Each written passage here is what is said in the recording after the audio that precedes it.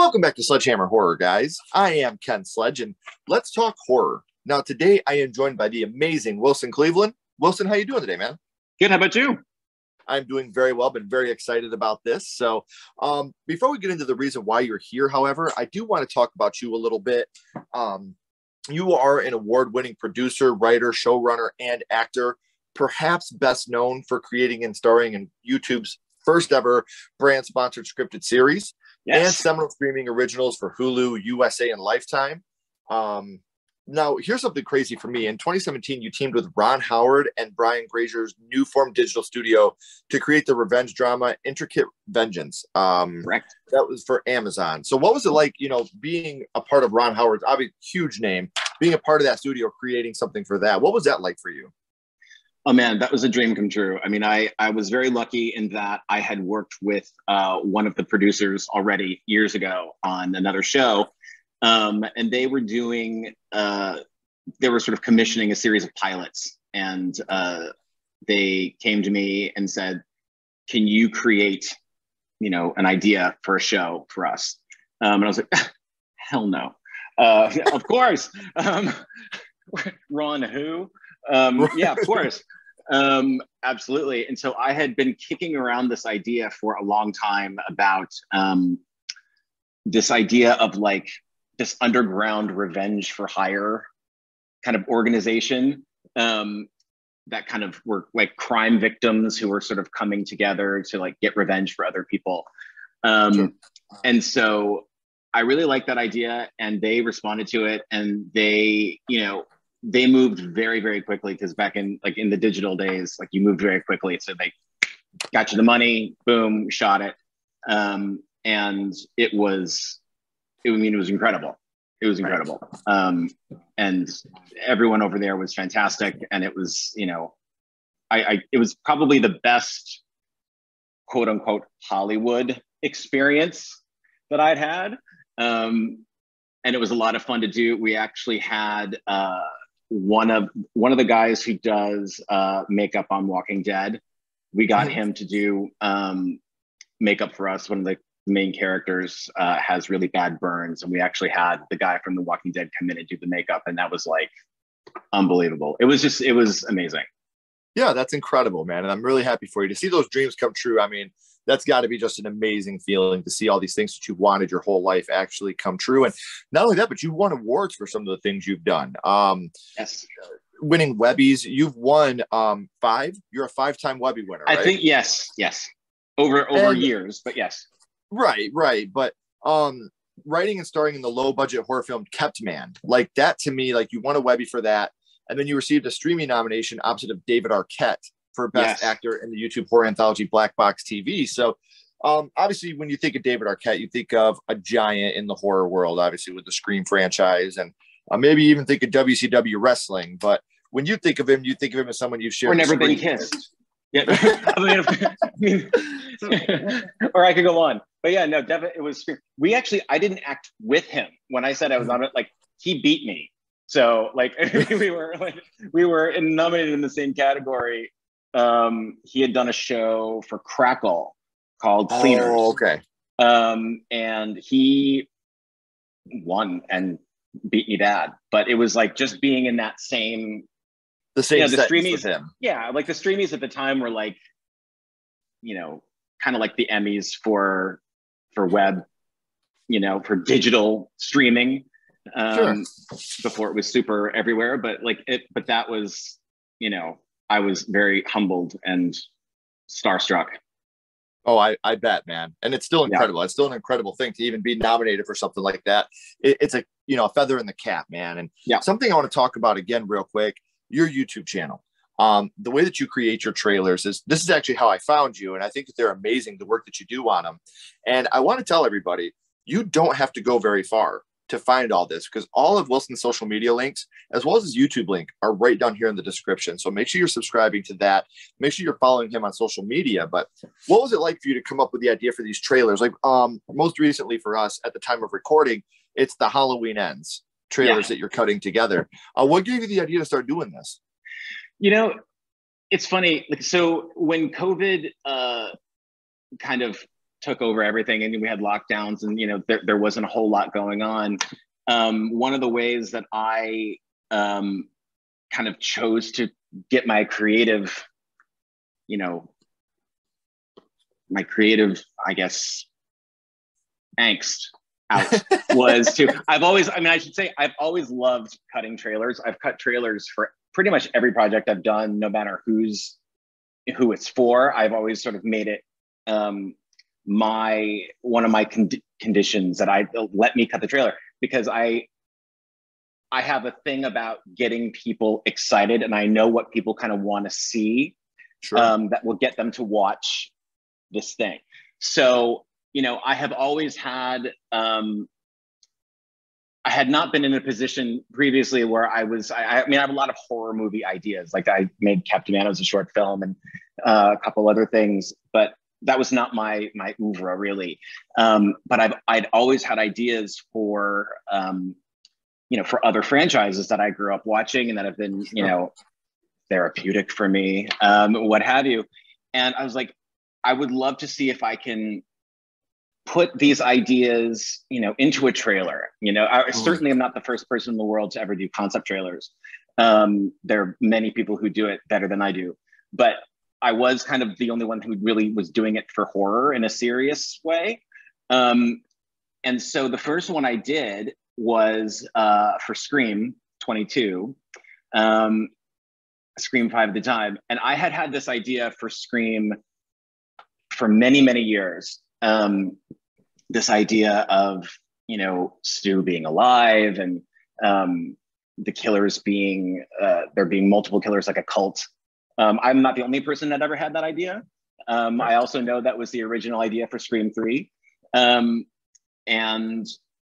I was like, I wonder if I could, you know, make a little mini movie as a trailer, just for myself. And also they had just announced Scream 5 was going into production, and Arquette had signed on. And I was like, oh, you know, let's see what it would look like. So I took my very first crack at making this trailer, and looking back on it now, it's like, oh my God.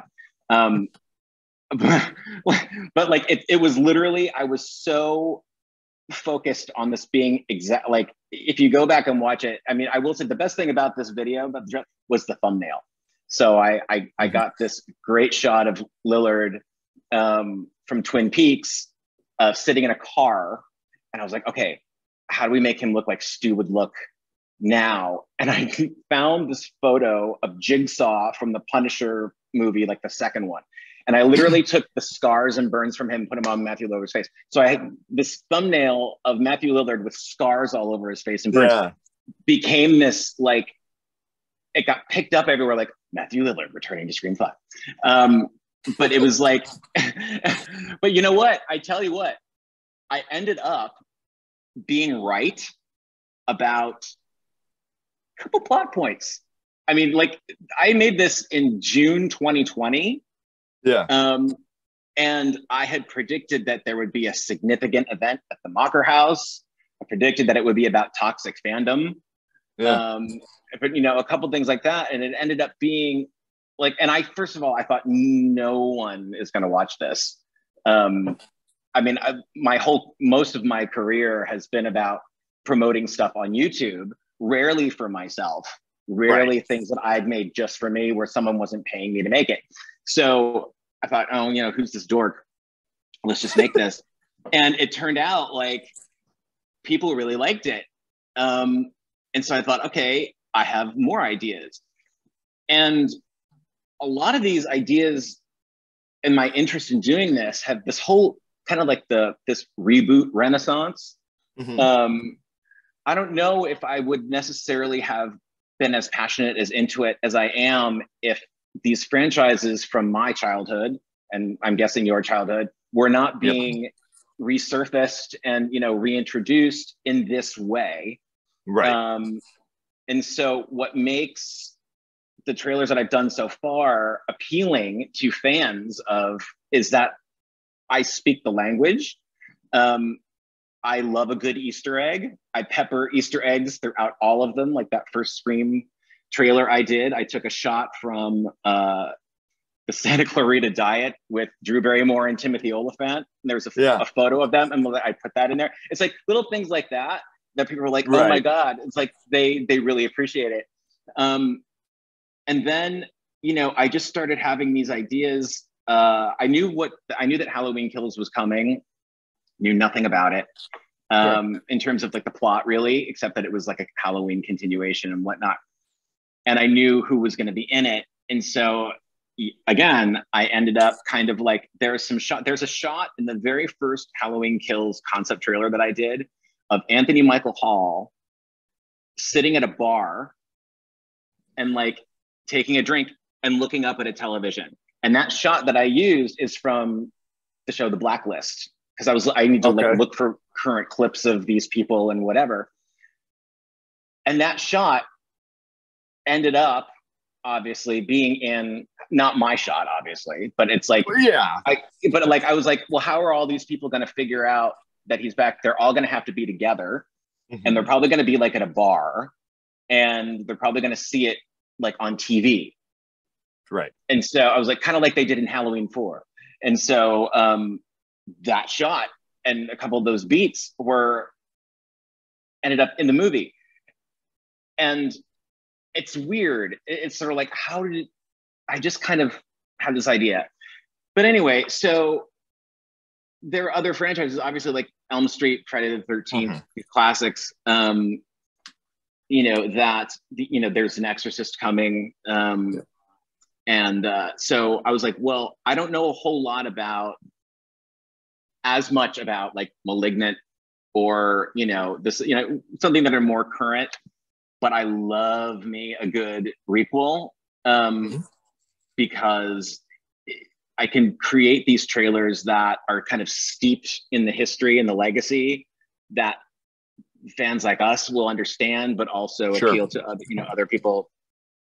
You know, and they weren't all winners, but you know, sometimes they are, and you know, and sometimes people involved with the projects themselves happen upon these videos, and that's crazy, and enjoy them. I mean, so there was I mentioned to you that there was a crazy story that I could tell. Yes. So like, one of the recent videos I did was I took I recreated the Blumhouse Halloween TV spots, right? Yeah. Like for 2018 Halloween Kills, Halloween Ends. And I recreated them in the style of Halloween 78, Halloween 2, and Halloween 3. Like, and so I was like, that's really, you know, because that's fun for me too, because it's like, that's another whole connecting the past, present, and all that. And just, I also love the idea of showing kind of younger fans what it felt like to watch these commercials, you know, when the franchise was first coming out or whatever. And so I was sort of checking the analytics, and I saw that Paul Brad Logan, who wrote Halloween Ends, with David Gordon Green and the rest of them, had tweeted out my TV spots. That's awesome. And said, you know, I just lost you. There you are.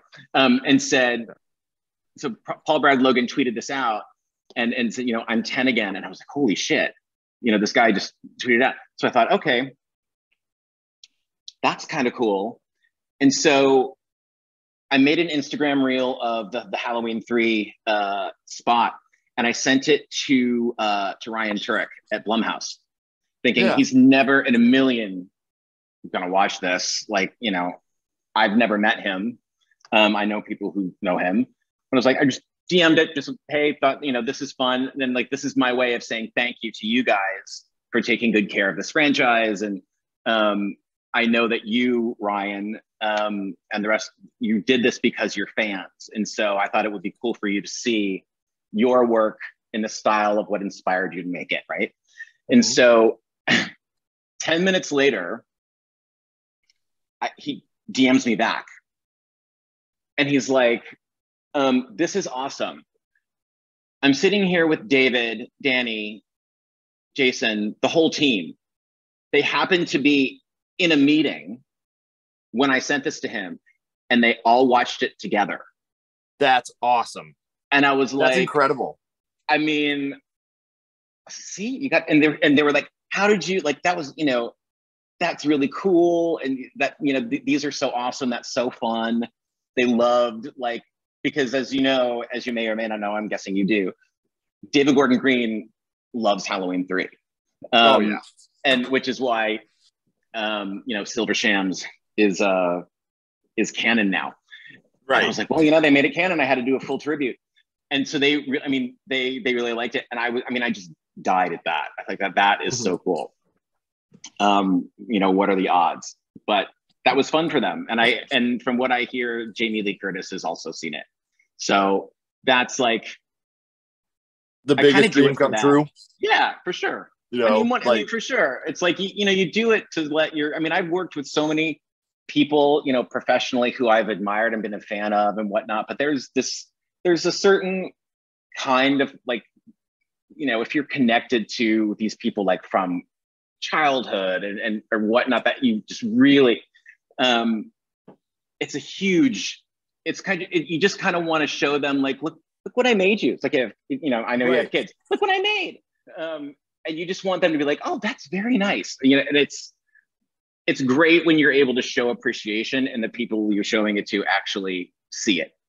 Right. So, and it's amazing because, like I said, I'm a huge fan of Halloween 3 as well. So that first trailer really did catch my eye, you know, with the song and like, it's just so great. And if you guys haven't seen them already, like I said, the links are down here in the description. So make sure you are clicking them so you could check out everything that he's doing. Subscribe to the YouTube. I promise you it's worth it. Now, we've talked a little bit about what you're doing now, but here for a little bit, Wilson, I would like to go back to the past and talk about what got you started in the horror genre, your first horror movie. And Wilson, the first horror movie that you watched was? Halloween 2, 1981. I did not watch it in 1981. There you go. Boogeyman. Can't kill the boogeyman. Halloween 2, it had just come out. I mean, I'm old, but I'm not that old. But it had just come out on video, so it was like 1983, maybe. It came out on video, and I saw it at a sleepover before I had ever seen the original. Okay. And I was 9, so you guys can do the math. I don't look my age, but you know. So I'm at this sleepover and I'm watching this movie, and they put it on, and everyone else at this sleepover had seen the first one on video. And some of them had even seen the second one on video. I had never seen, this is my first, I think the only horror movie I'd ever seen, not in full, but like clips of, was like Jaws. Sure. And I think I'd seen parts of The Thing, but never really anything all the way through.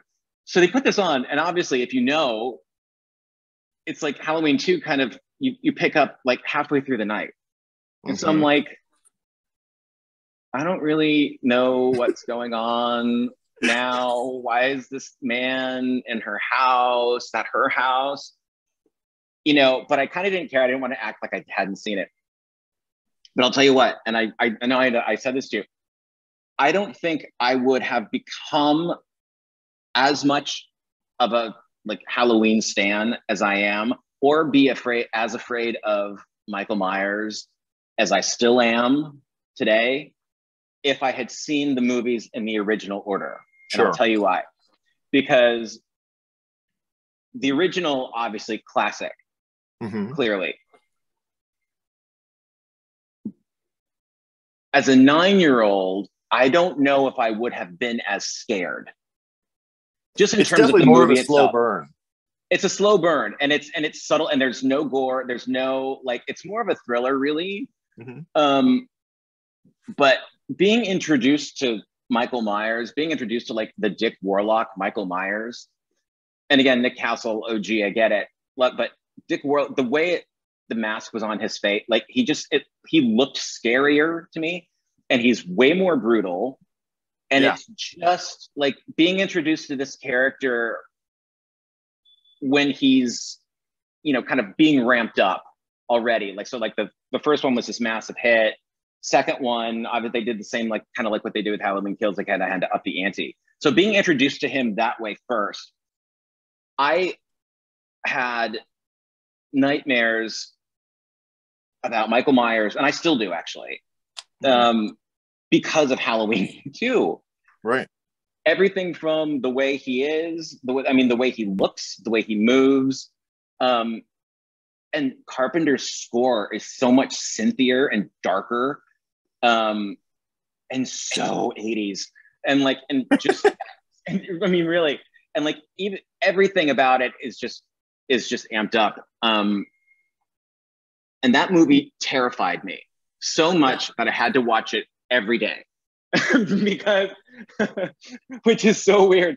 It's like it's like if it'll scare you the first time, might scare you the second time, but then it becomes a habit. Where you don't want to be scared. It becomes the predictability of it, and it just becomes, these slashers. If you gravitate to slashers, there's a reason people watch Halloween, Friday the 13th, what have you, hundreds of times without being scared of it anymore. It's like you just sort of feel like, oh, okay, this is now like a safe space now. Like it's predictable. I know what's going to happen, and all that. Right. Comfort for sure. And so I then watched it, once I'd watched it on video, every time it was on TV, I watched it. We rented. I made my parents rent it like all the time. Yeah. And they'd be like, they would get concerned. They'd be like, we're a little worried that that you like these Halloween movies so much. And they were at the time only 2. And I remember watching Halloween 3 with my parents on HBO when it first came out, and my parents laughing at it. And I was like, how dare you? And I made my dad take me to go see Halloween 4 in the theater. So I mean, I've seen those in the theater, but yeah. And so that movie kind of really set me on a horror path, but I was never really into many other slashers. I eventually became into them. I like the ones everyone talked about at school were Friday the 13th, because there was a new one every year. And so like, I think the first Friday the 13th I ever saw was part 7. Okay. But then of course I've gone back and watched them all dozens of times, but like I was never as into that. It was always Halloween. And I had, I bought my very first, this is, God, I'm dating myself so bad, but like the very first CD I ever bought was I don't know how to pronounce it, the Veracera, whatever, the Halloween 5 score. Halloween 5 score, the very first CD I ever bought. That's what it, that's how into it. But yeah, it was always Halloween. Oh, for sure. And I still have the Halloween, the OG Halloween score on cassette tape. Like, so I definitely understand where you're coming from, man. That's amazing. Yeah. So Halloween 2, like I said, this is the first time I've really gotten to talk about this movie on this podcast. And which scene from the film would you say was the one that affected you the most? Boobs and burns. It is the hot tub scene.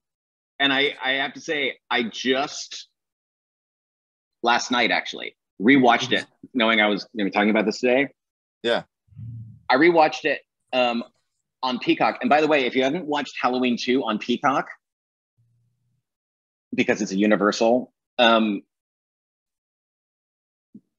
are things that I missed, because they have a cut that looks a lot like, I wasn't old enough to see it in the theater. They have like what looks like a theatrical cut. I've seen that movie literally hundreds of times, and there are things that it's a very clear picture. I highly recommend go check it out. But anyway, so it is the scene where Karen and Bud are getting intimate in the therapy pool, as one does. And they, and Michael kills Bud in the behind the frosted glass. This is so 80s. Like, you kill the naked dude behind the frosted glass. You come again. And then when he he turns the heat up in the therapy pool to, I think I was looking at the gauge, it was like 300 degrees. I was like, oh, there's no way it would have ever gone that much, but I get it. Right. And he ends up dunking her in her face in the pool. And I'll tell you why that scene in particular, first of all, as a 9-year-old, for the boobs, she's of course topless. It's early 80s. Yep. As a young gay kid, boobs, scary anyway. But so I was like, and it was just, I was thinking about it, like, why did this upset you so much? And I was like, oh God, because it's long. Like, it's like, it takes a minute. And like, I don't like, I struggle with kills in horror movies where the victim has a minute to like beg for their life, or they become humanized. Exactly. Thank you. They humanize it, and this is a character that would never have been humanized in most other slashers, the topless nurse. Right. And I'm pretty sure that's why Judy Greer's name is Karen in Halloween 2018. Because anyway, neither here nor there. But it's that it gives you enough time not only to humanize this character, but you can imagine what that would be like, because at first you don't know what's happening. You're like, oh, he's drowning her. Oh no. Right. It's worse. And it progresses. And that's the thing that kills me. It's like, it progresses. It's like, oh, okay, we're fine. Oh no, don't put her. Oh my God. And then he just keeps dunking her. And I think that was upsetting because I didn't really understand what was going on at the time. I'm like, why is her skin, like, did he burn her face off?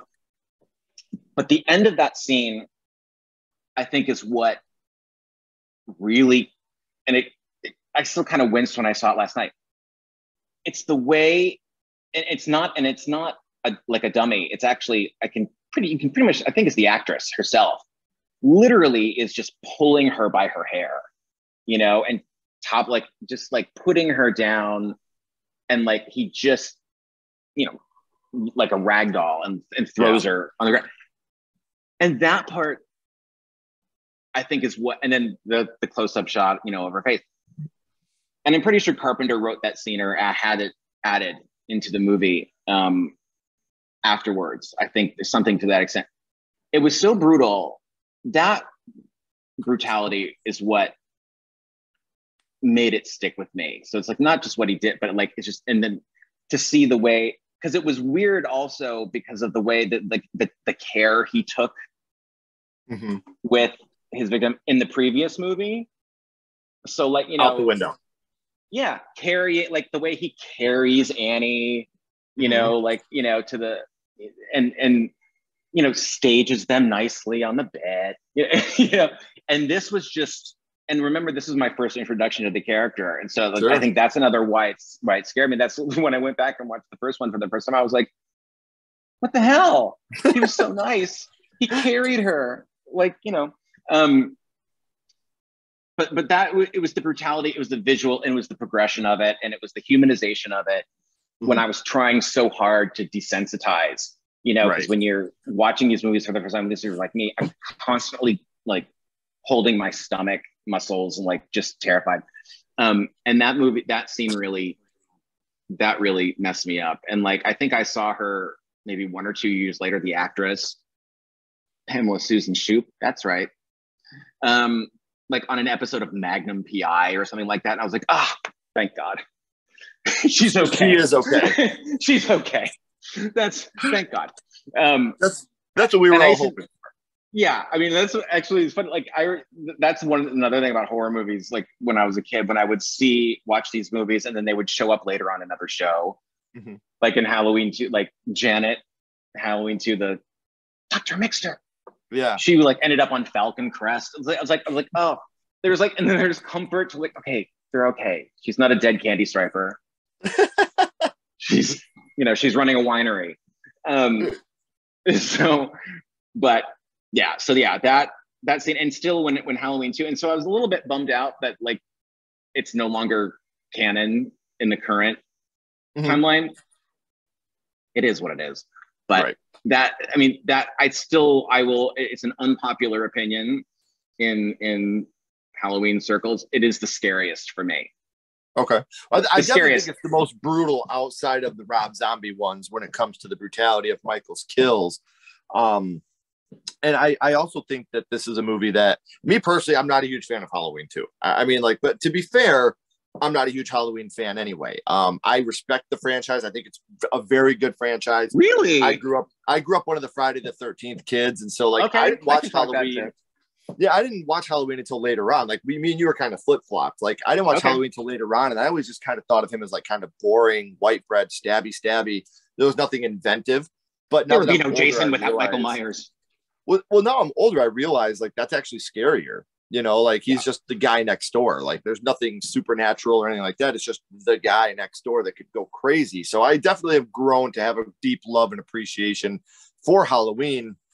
And Halloween 2, like I said, it's definitely brutal. Like it is super brutal. And Michael is just off kilter in this movie compared to some of the other non-Rob Zombie ones. But what would you say, we know what scene affected you the most, but what would you say your favorite scene from Halloween 2 is?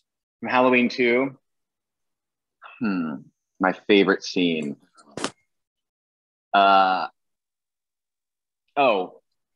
Probably. No, for sure. It is. Oh man. Okay, there are two. Can I have two? Okay. Yeah. Okay. The first one is Jimmy slipping in Mrs. Alves' blood. When Jimmy finds Mrs. Alves with the IV and it's dripping all over the floor, and he slips and he falls.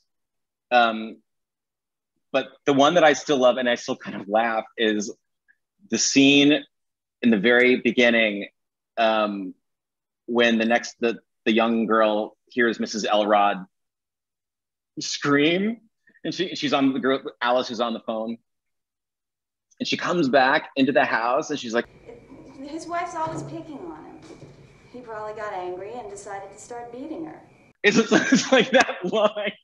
I'm like, oh my God, that's horrible. Like that line was just kind of funny to me in a way when I was a kid. But what I love about that scene, and I know that Carpenter, I think he even directed that scene, where she's on the phone and the door opens behind her. I have a feeling that we see that recreated in Halloween Ends. It's in the trailer. I wonder if that was intentional or whatnot. But that scene is the most, Carpenterian, I think, of that whole movie. But I love that because it's so tense. And the way that he shot it, looking up as she's walking into the room, and that Michael literally flash mob jumps out. I love that. And that, I didn't even know the way that he shot the actual kill. You don't actually see him stab her.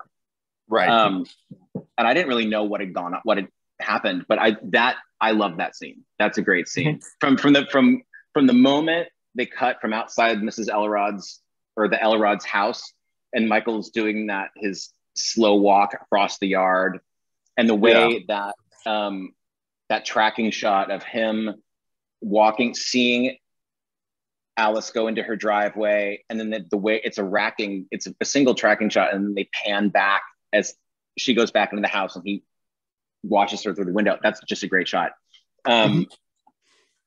That whole scene, I think, is fantastic. Yeah. Well, I mean, we know now what Halloween 2 means to you and how much it affected you being your first horror movie. But now I kind of want to throw you a little bit of a curveball here for a second. My little buddy Ghostface is here, and he has a question for you. What's your favorite scary movie, Wilson? What is your favorite horror movie of all time? Oh, man.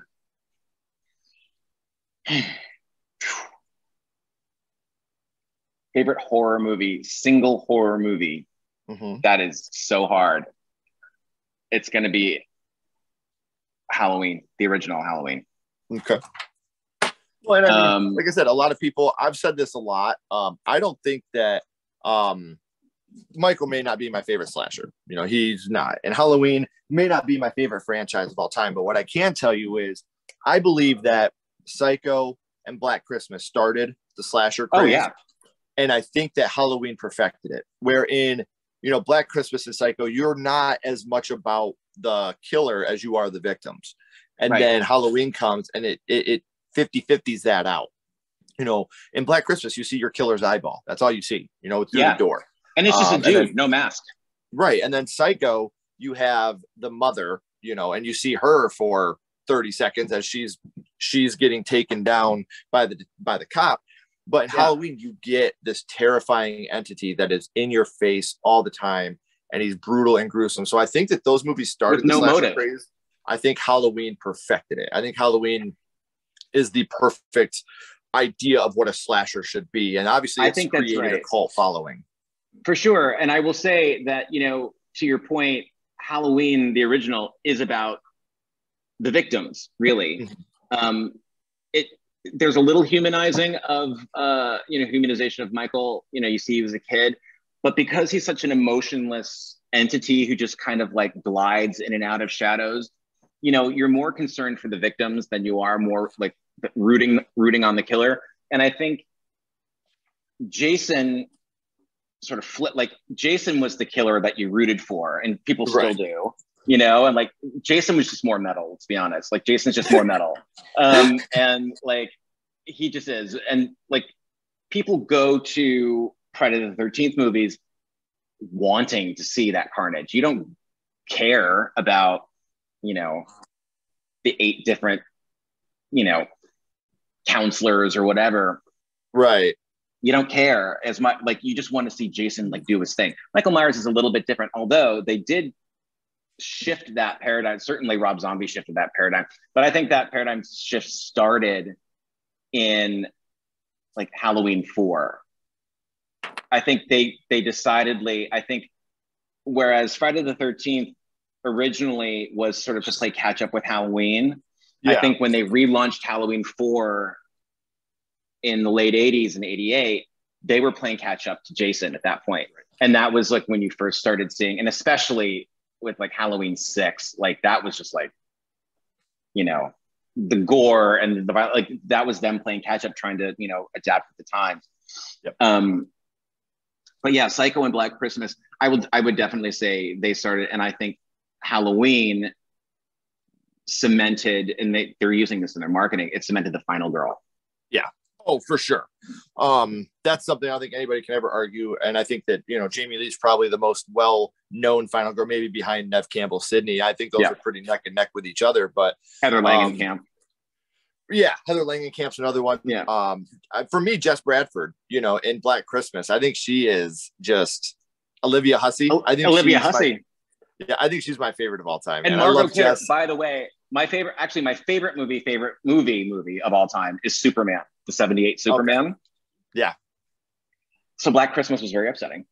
I was a huge Lois Lane fan. I met Margot Kidder at Comic-Con one year and I flipped out. But yeah, Olivia Hussey was great because she was, you know, certainly one of the, and I also like